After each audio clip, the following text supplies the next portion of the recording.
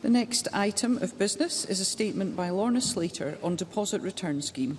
The Minister will take questions at the end of her statement, and so there should be no interventions or interruptions. And I call on Lorna Slater. Presiding Officer, in 2020, this Parliament voted for a deposit return scheme for single-use drinks containers, where the onus for dealing with the disposal and reuse of these containers is placed on the companies which produce them. The polluter pays principle. Parliament did so because it looked around the world and saw that deposit return schemes worked, with more than 50 schemes worldwide. It did so because it recognised the benefits of dramatically reduced litter, a step change in recycling rates, and having yet another tool in the fight against climate change. And that those benefits increase the larger the scope of the scheme. It did so because the case is strongest, both economically and environmentally, where schemes are all-inclusive. And it did so because it took in good faith a UK-wide agreement on the introduction of a deposit return schemes which include glass. After all, only a few months before, the UK government had been elected on just such a promise. Rishi Sunak, Alistair Jack and Douglas Ross, all elected on the promise of a full deposit return scheme. The Scottish Parliament voted for this all-inclusive deposit return scheme because it was the latest in a long list of ways in which our Parliament has used its powers to deliver distinctive and progressive policies for Scotland. The Scottish Child Payment, free bus travel for under-22s, better rights for tenants, free tuition for students, the indoor smoking ban. That is the context in which I am updating Parliament today. Last week, I told Parliament of the communication from the UK government which, at the 11th hour, imposed a number of highly significant conditions on our scheme, including the removal of glass. It did so by refusing to agree a full exclusion from the Internal Market Act after almost 2 years of discussion.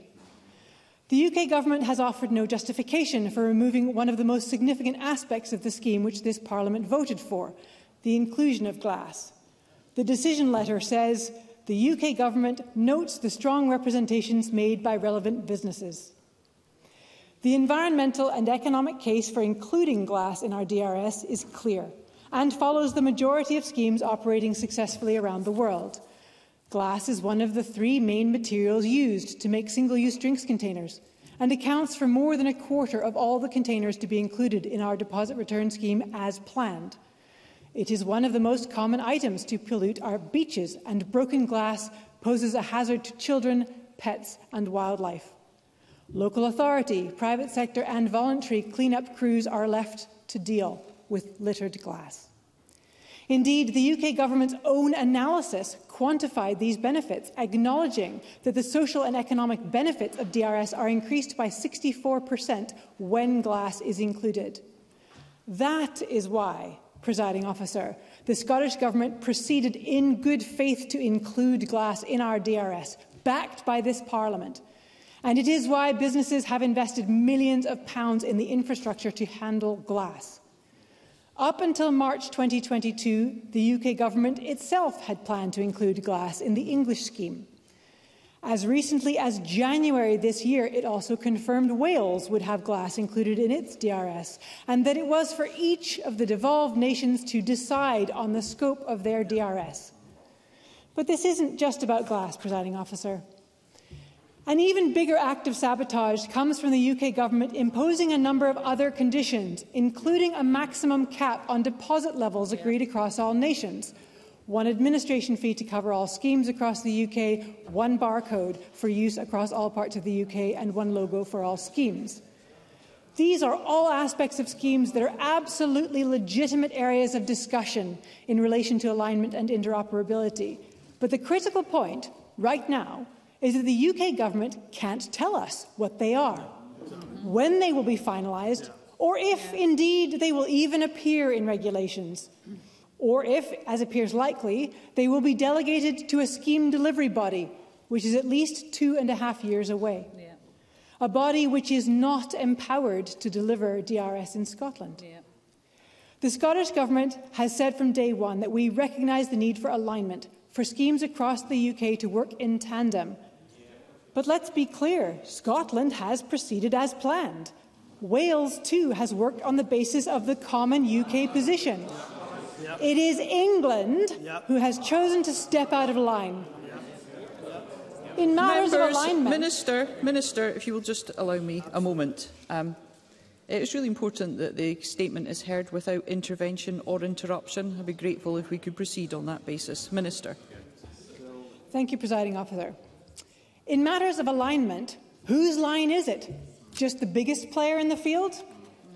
So, Presiding Officer, we are being invited to go ahead with a scheme here in Scotland where rules that we set now can be changed unilaterally by the UK Government at any time.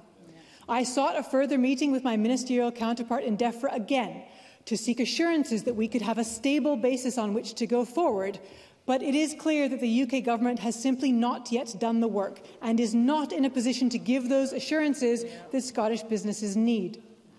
Earlier today, the First Minister and I also met with a wide range of businesses on where the UK Government's 11th hour intervention leaves us. I am grateful for the constructive and focused feedback we received today.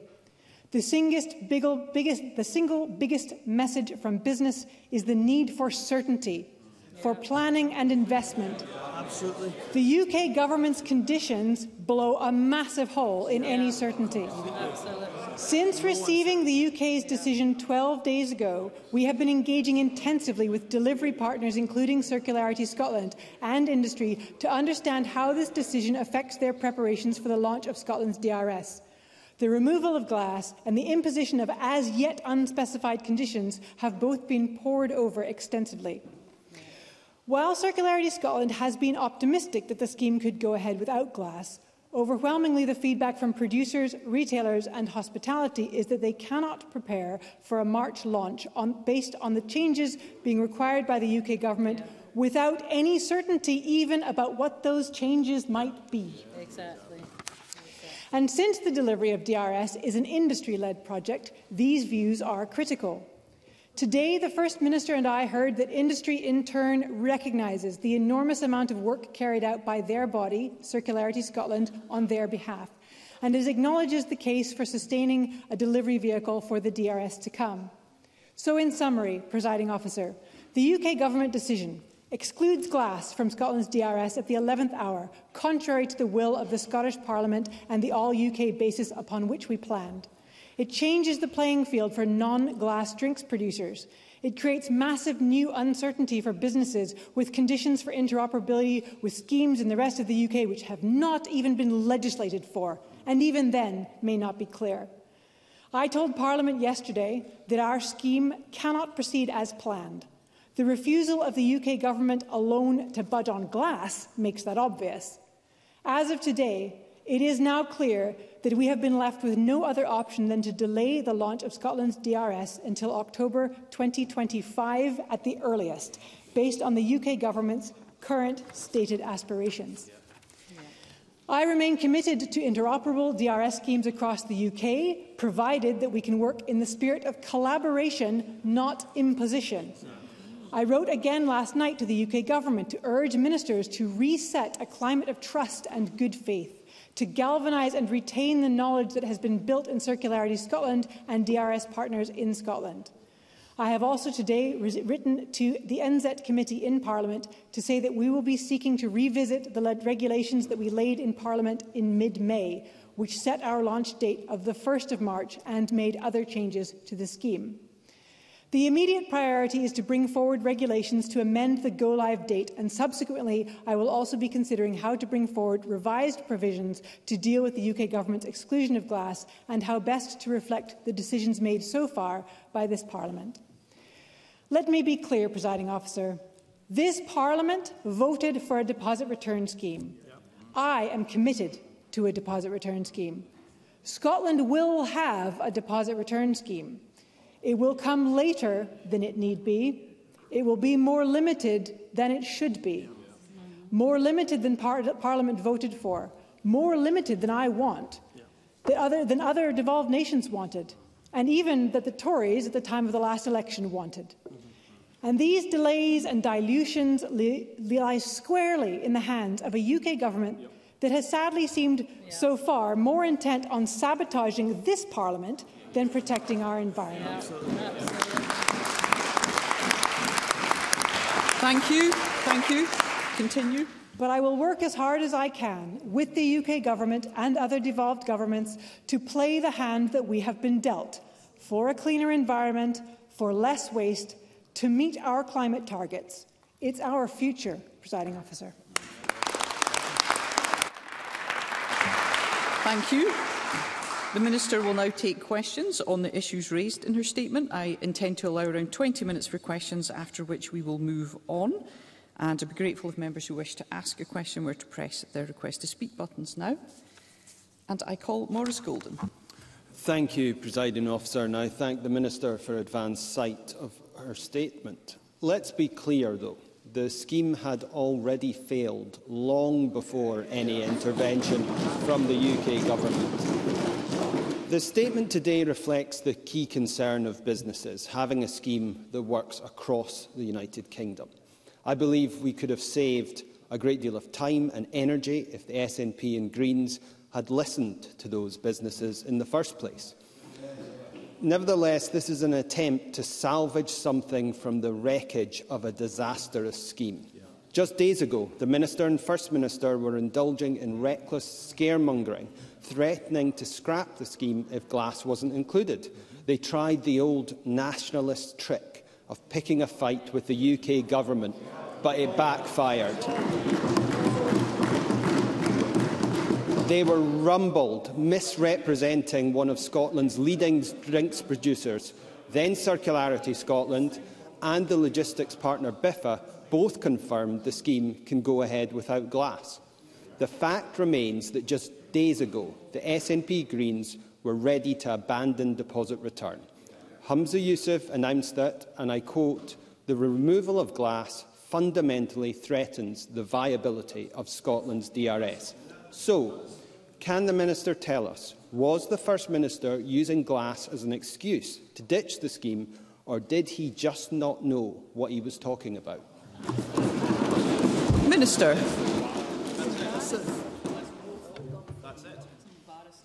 I'm unclear whether the member understands the situation as I have laid it out. Obviously, probably not.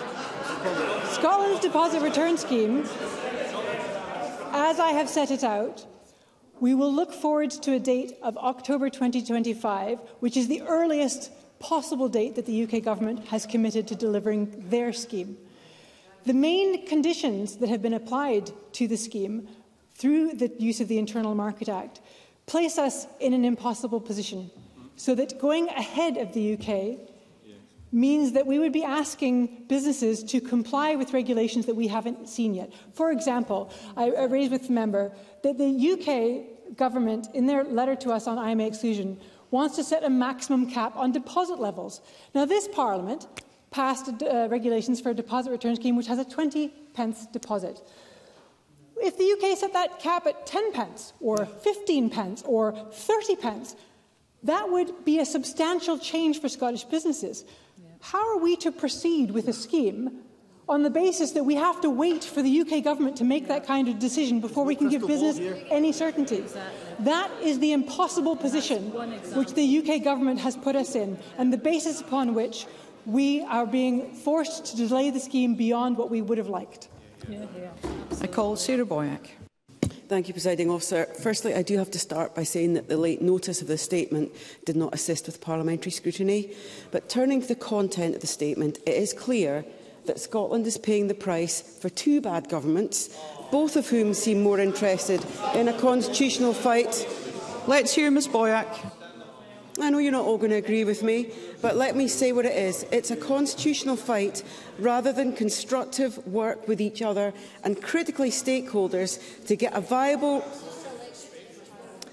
viable deposit return scheme that works for the whole of Scotland. The Minister yesterday refused my constructive suggestion to meet with the key stakeholder, and that was on the back of decisions that the contract was handed to a US hedge fund company rather than co-producing with our local authorities, refusing to meet key stakeholders and providing little clarity or certainty to producers or businesses over the last 2 years. Now, the UK Government, on the other hand, is acting utterly indefensibly, given its own manifesto pledge, rather than getting round the table to get a scheme that works. So now we have yet another delay.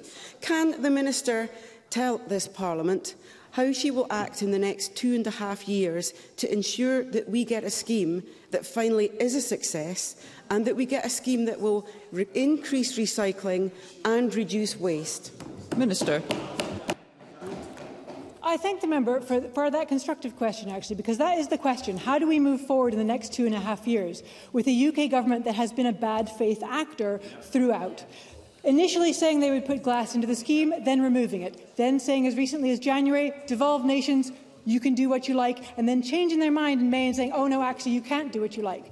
This is a UK government that dithered for months to give us the clarity that businesses need on VAT, how VAT would be handled by the scheme. For months and months they delayed to give us that surety on VAT, who still haven't given us the answers that we need on trading standards in terms of shelf-edge labelling.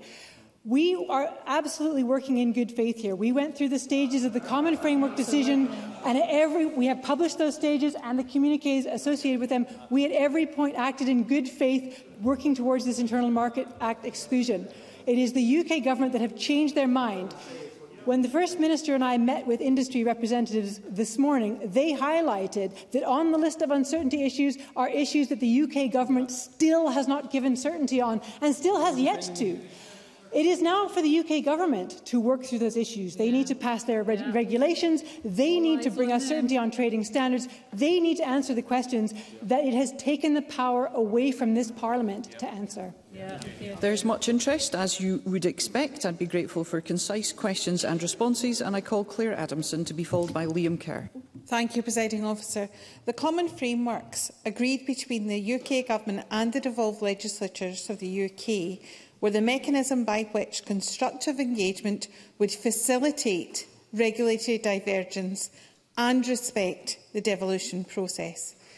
By invoking the Internal Market Act on the Deposit Return Scheme, have the UK Government irrevocably damaged the frameworks process? Minister. This is a very serious concern that we should all have, that the UK government appear to have torn up the common frameworks, the agreements by which these governments work together. My Labour colleague has asked us to work together in good spirit of cooperation with the UK government. Those frameworks were how we did that. Now, the UK government has torn those up, and it is not at all clear to me how we move forward if that tool no longer exists for the cooperation between these governments, and that should be deeply concerning to all of us. Liam Kerr, to be followed by Claire Haughey. Thank you, Presiding Officer. On the 23rd of May, I asked the Minister how much the Scottish Government has budgeted for its DRS scheme. She didn't know. On the 30th of May, I asked again. The Minister didn't know, but she said she would write to me imminently. Now, this is taxpayers' money, and a competent minister ought to know this figure. So, Minister, how much did the Scottish Government budget for this scheme, and what impact will her decision have on that budget? Minister. The member will have seen, I'm sure, representation in letters from BIFA and Circularity Scotland, which detail the level of investment that industry have made in this scheme. This is an industry-led scheme and an industry-funded scheme. BIFA have cited tens of millions of pounds that they have invested. Let's hear the Minister. Scotland have cited hundreds of millions of pounds collectively invested by industry in this scheme. This scheme is to be funded by industry. It is not a government-funded scheme. Claire Haughey, to be followed by Mercedes Vialba. Thank you, Presiding Officer. Scotland had its Parliament restored to afford this country a measure of self-government, and Westminster has blocked Scotland at every turn on equalities issues and now on environmental issues. The UK Government are making a mockery of devolution by trying to hollow out the powers of our Parliament, and the Scottish Tories are happy to be complicit in this. Thank you. Can the Minister advise me, if we are not to use the powers of devolution to prevent waste and litter to tackle environmental issues and social issues, exactly what is devolution for? Minister.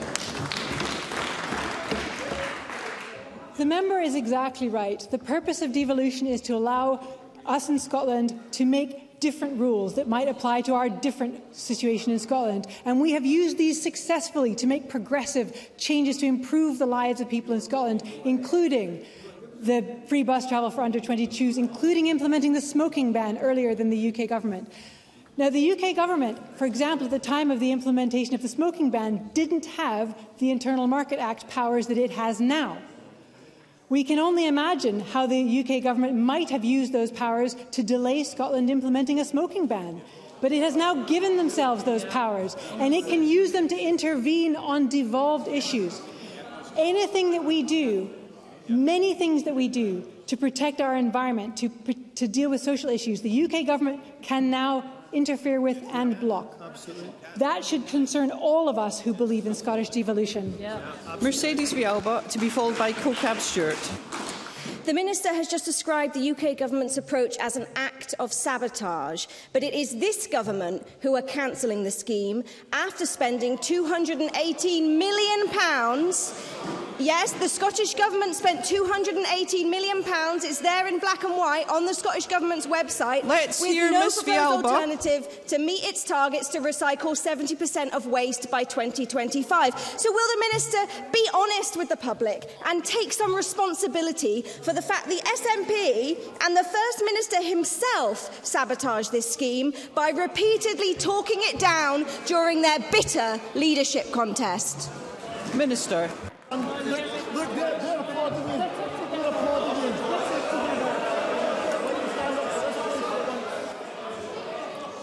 Members, I will remind you of the need to conduct business with courtesy and respect. Minister. As I have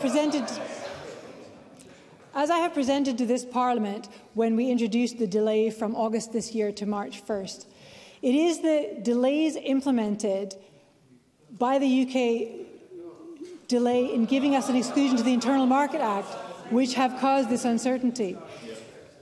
That pot was stirred by the Secretary of State for Scotland in February of this year. In January of this year, the UK government's own documentation says it is for the devolved nations to make the decisions on the scope of their scheme. The Secretary of State for Scotland then put in all of our minds doubt because he threatened to use the Internal Market Act to block our scheme. And at that point, that friction on delivery of the scheme, that uncertainty that was created by the words of the Secretary of State for Scotland, meant that I had to come to this Parliament and announce a delay.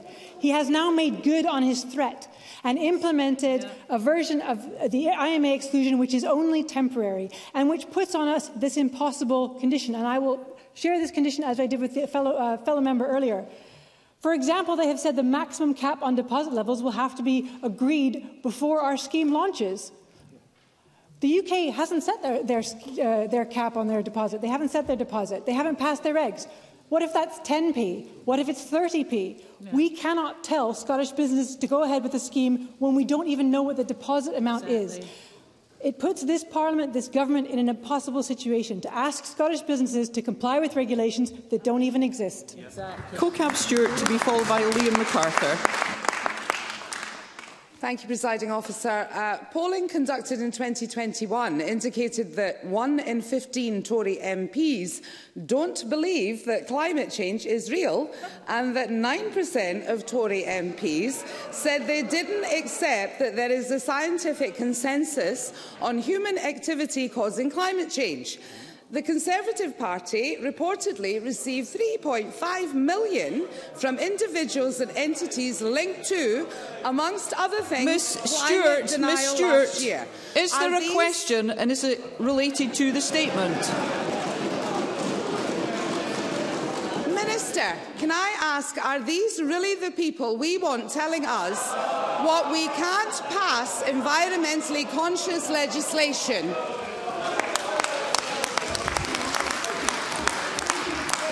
On matters for which the government has general responsibility. The The UK government has shown no commitment to tackling climate change, and indeed this is another example of when the Scottish Parliament voted to take practical action to deal with the climate and nature emergencies, the UK government has interfered to block it. I call Liam MacArthur to be followed by John Mason. Thank you, Presiding Officer. Let's remember this is but the fourth delay to the introduction of DRS. Isn't it the case that DRS is just the latest victim of two governments that see political advantage in stoking division and indulging in constitutional spats? And what does the Minister plan to do going forward to provide reassurances to businesses across Scotland? Minister. The First Minister and I met with businesses today, and of course certainty is exactly what businesses are asking for. The uncertainty that is being created by the UK government, who delayed their decision on the Internal Market Act and is now asking Scottish businesses to comply with regulations that don't even exist. Yeah. That is absolutely the kind of uncertainty that Scottish businesses cannot tolerate. The Scottish Government has worked at all times as a good faith actor, following the common frameworks and agreed processes. We can see that the UK Government has not. I wrote to my counterpart at DEFRA yesterday, asking for the opportunity to reset our relationship so that we can work together in good faith going forward. That is very much how I'd like to proceed. I have yet to hear back from the UK. John Mason, to be followed by Jamie Halker-Johnston. As the Minister has just said, businesses and producers have invested millions of pounds in this scheme, and the UK Government has now dealt a massive blow to the certainty that they previously had. Can she offer any hope or comment on this uncertainty for businesses? Minister. As I've said to other colleagues, the First Minister and I did meet with businesses this morning to have that discussion with them about what it is that they need. And they do need certainty on what those regulations will look like. Basic things like what the deposit will be. This Parliament said it would be 20 pence. What will the UK say? What will the UK say about how the scheme administration works? What will the UK say about barcodes and labelling? These are entirely unknown and uncertain things. I have written to my UK counterpart to ask that we have a constructive dialogue on these matters going forward. I have yet to hear back from her, but I very much hope that we can work toward these things so that we can have a successful launch of Scotland's deposit return scheme. Jamie Halker-Johnston, to be followed by Mark Ruskell. Can the Minister tell me what analysis she has undertaken and what estimates she can give at the cost to businesses, which will now not be recovered, at least in the short term, because of her shambolic attempt at a rollout, and whether the Scottish Government has taken legal advice relating to any compensation claims? Minister. We have, of course, taken advice from many quarters as to how to proceed with the scheme. We know that businesses in Scotland have invested millions of pounds, hundreds of millions of pounds in total in launching this scheme on the basis of the regulations passed by this Parliament. We thank very much all those businesses who have made this investment in good faith, and we look forward to working towards launching Scotland's deposit return scheme so that those investments can be put to good use. Mark Ruskell, to be followed by Fiona Hislop. People who have been campaigning for years to get a deposit return scheme will justifiably be incredibly angry and worried at this delay, caused by the utter contempt shown towards this Parliament by the Westminster Tory government. So can I ask the Minister, what can you say to those people who are worried about the likely impacts on Scotland's environment and indeed the impacts on our democracy in Scotland as well? Minister. I would say to those people that I absolutely share their concerns. I share their concerns that the UK Government is not committed to protecting our environment and that it will seek to block any legislation that this Parliament continues to bring to prevent damage to our environment and to tackle the climate emergency.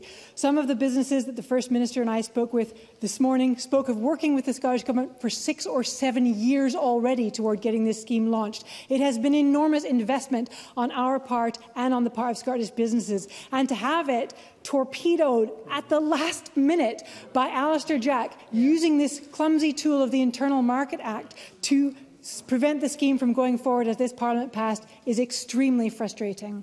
Fiona Hislop. The UK Conservative Government that Scotland did not vote for is yet again holding Scotland back and stopping democratically supported policies and laws being implemented.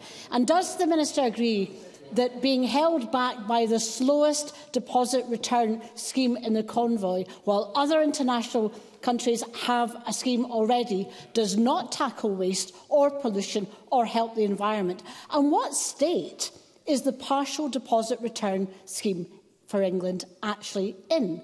And what guarantee is that it will even be ready for 2025? Minister.